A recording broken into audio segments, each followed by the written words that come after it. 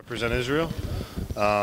Thinking back on my under 20 experience, I had such a great time, and I'm really excited to do it again. And I'm really excited that it's in Tel Aviv. I think it should be really special. Jake, is it bittersweet for you to be here and at the same time Maccabi's in Barcelona and you want to be with them as well?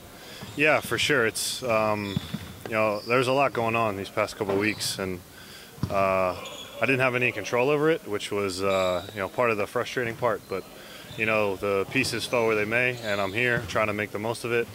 And I just hope my guys in Barca can do well without me and get the win. Jake, the federation made a lot of work on you that you can play with Rich Howell this campaign. What do you think about all of it? Well, I'm excited to play with Rich. So far in my career, he's been on the other side. He's been on the other bench, and I'm thankful that he's on my team for once. You understand that you're one of the key guys for the national team this summer? We'll see how it goes. We haven't played any games yet. We've just had a couple of days of practice. That's the nature of this new FIBA window. So we're going to see how it plays out tomorrow. Jake, what is the atmosphere these days in the Israeli national team?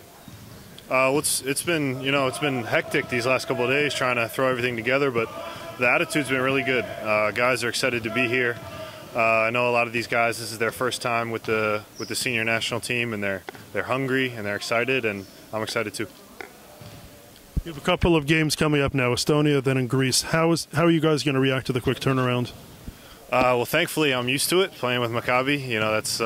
That's part of the schedule is playing games in consecutive days like that. So I'm sure our staff will do a great job getting us ready and being prepared. But the other guys have to do the same things too. Greece is going to play tomorrow like us, so it's even for everybody. Another question